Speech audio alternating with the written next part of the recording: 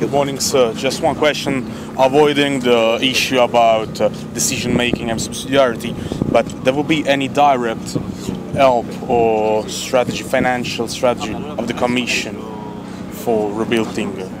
Look, if the Italian authorities are requesting for it, it's possible.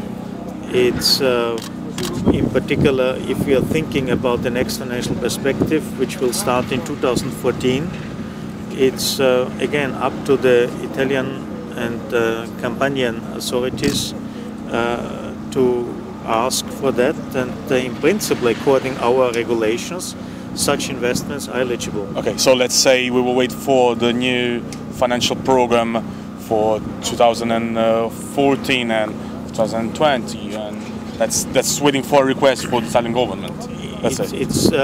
This is an opportunity, but it's also depending on how quick they can find decisions here. If it's already this year, what's about the planning procedures, etc. It's not excluded already to take money from this period, but it's up to the speed, how fast we have decisions. Cool, thanks.